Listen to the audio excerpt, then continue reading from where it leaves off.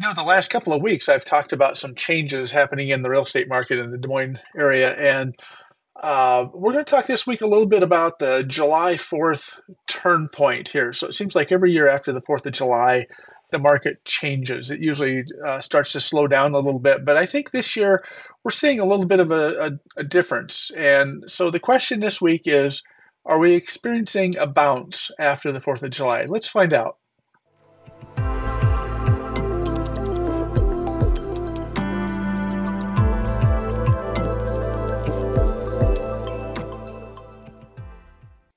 Hey there, Les Solgrove. Hey, thanks again for joining me this week. If you enjoy the content and you find it valuable, please hit the share button and the subscribe button. And also, while you're there, click that notification bell. You'll be notified of any new shows as they come up. So your support helps this channel grow and create more great videos for you and everyone else. So enjoy the show this week. So we talked a little bit last 2 or 3 weeks about the end of the month and end of the quarter, and then kind of where we're going to see things head as we move into the second half of 2024. And so this week we're going to talk a little bit about consumer sentiment. The Fannie Mae reports out this last couple weeks, and we're going to talk about a couple of those slides and also kind of look and see if we're starting to see a change in the marketplace as we move forward. So let's jump right in here. So this week also has got some links embedded into this show. So I will put these links, this one right here, this fanniemae.com media. This is the actual home purchase sentiment link. That'll be in the show comments this week, as well as another one as we get toward the end of the show. Fannie Mae produces this monthly home purchase sentiment index, HPSI. It's a composite index, as it says, and it basically asks 6 questions consistently every month. And from those 6 questions, they come up with, what kind of the sentiment of home buyers and home sellers of the marketplace. So they ask about little over 1,000 household financial decision makers is what they call those, with a plus or minus of about 3.8%. And so let's see kind of what happened here this last month. We started to show you this last month, and as a beginning new portion of the show every once in a while. And it comes out, it's going to come out about the second week of every month. So I'll start to bring it in about the third week of each month here. So they ask people again this last month if they're planning to move. If they were planning to move, would they buy or would they rent?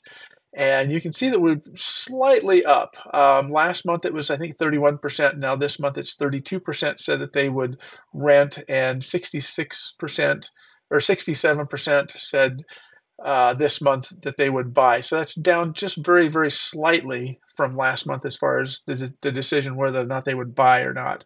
You can kind of see the trend line there. I've overlaid the trend line. It has been trending down the last few weeks or a few months. This goes all the way back to May of 2023. And as we move forward, I'll then show year over year. But the sentiment looking right now, it looks like more people are thinking like they would consider renting increasing over the long term. Now it's less than less than a third of people planning to move would rent. So it's still a high buyer market for those planning to move, but the trending is not moving in the favor as well as maybe we would like to see it.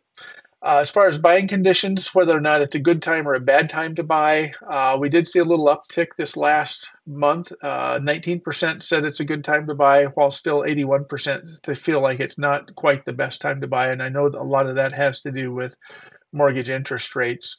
But it's nice to see that number jump up a little bit. The high was March of this, or actually June of last year was 22%. So, year over year, the sentiment is a little bit less confident, saying it's a good time to buy. I think that's just because we've seen those mortgage interest rates string out there for such a long period of time.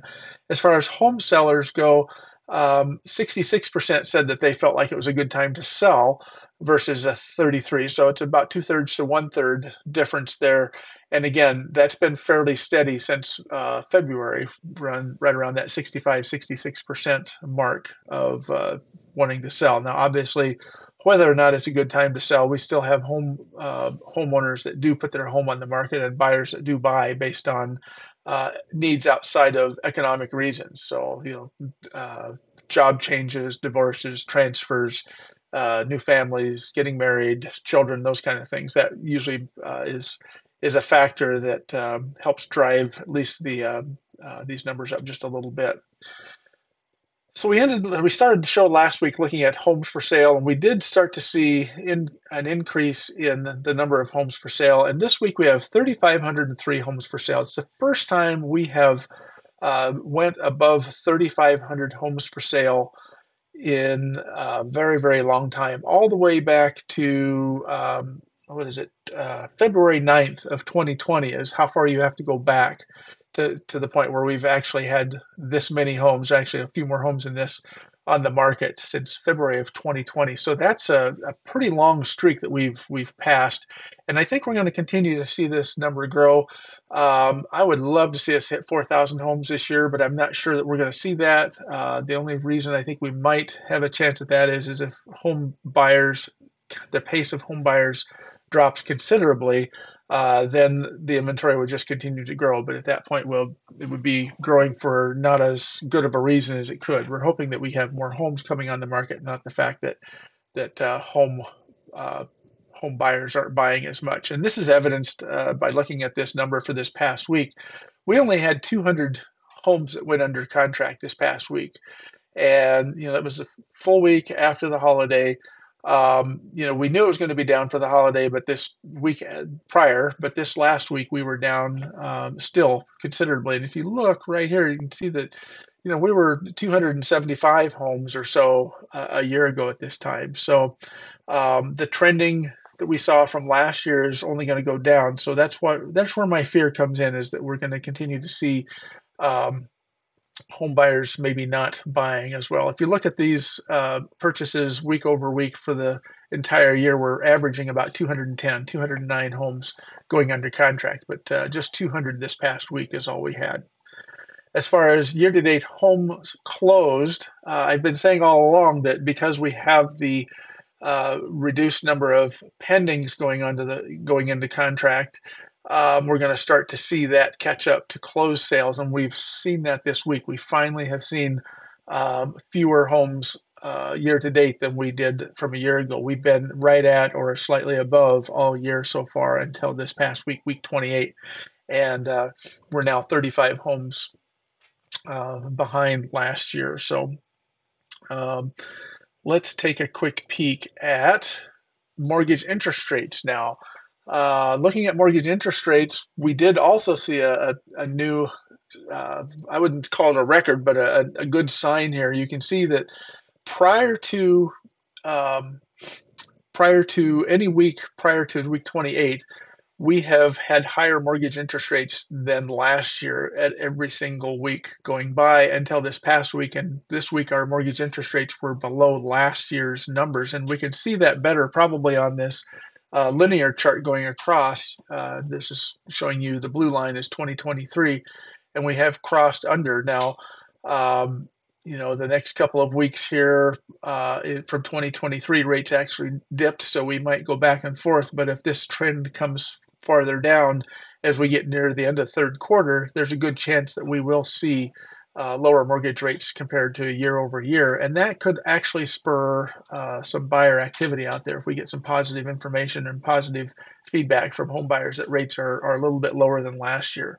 It wasn't until right around November 1st of last year, end of October, that we saw mortgage rates finally drop off fairly dramatically. And it did increase the sales near the end of the year. So hopefully we'll see something similar, and if not, at least we'll see this trend line continue downward and stay below last year. It would be great to be under 2022 as well, because that would mean that we were pre-mortgage interest rate rises. So if this line continues at this path, it's conceivable that we would be back under rates prior to the ramp up there in late 2022.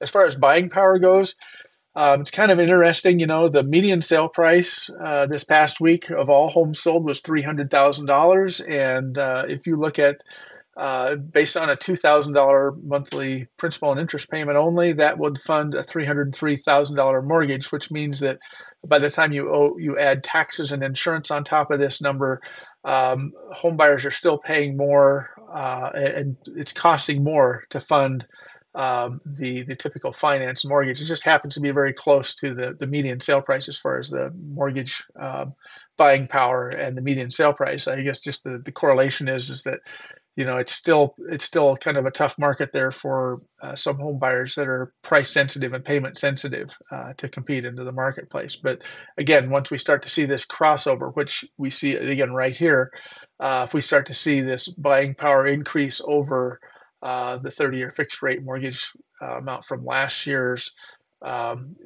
increases last year, we'll start to see buying power start to increase. And again, that's just a sign that we'll see maybe some more action as we move into third quarter. This is all good signs here. As far as back to the Fannie Mae report here, they asked the question, do you feel like mortgage rates are going to go up, go down, or stay the same? And predominantly this last quarter, because we saw mortgage interest rates last month, we saw mortgage interest rates start to rise during the month of May. Most home buyers out there were starting to feel the effect of that and said, hey, you know what, I think they're going to go up.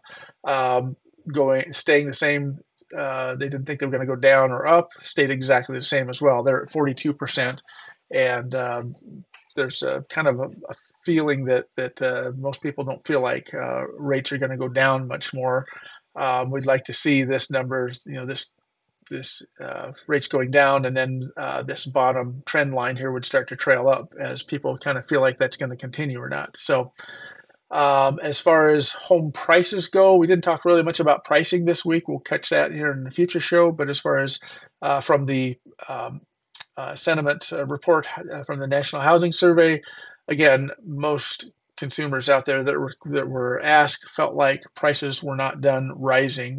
We're up a pretty good chunk there. They went from 41% up to 45%. Maybe that's 42. I can't remember what it was last month, but still a pretty good increase. And those same people that maybe were on the fence last month saying they were going to stay the same have now switched over and said that prices were going to go up.